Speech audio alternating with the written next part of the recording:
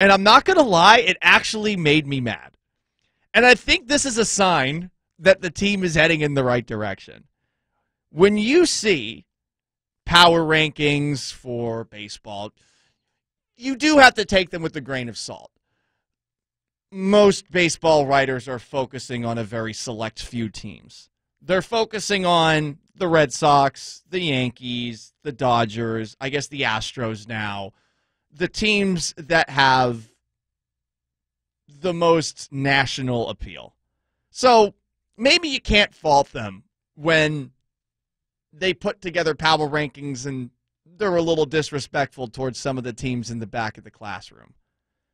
But the Mariners, who are now 8-5-2 in series against teams who have a winning record, this is a team that actually went down in ESPN's power rankings. They fell.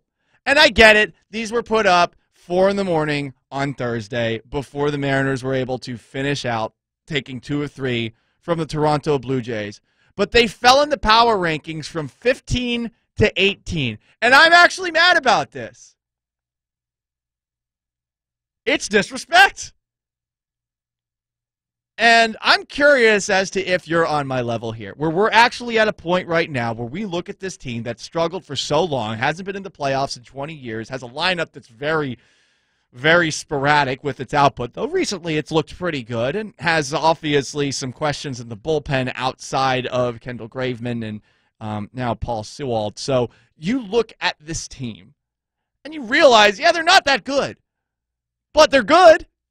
And they deserve a little bit of respect. They are dropping in the power rankings after winning 2 road series against a team that will be in the playoffs in the White Sox and a team that made the playoffs last year that has one of the best lineups in baseball in the Blue Jays.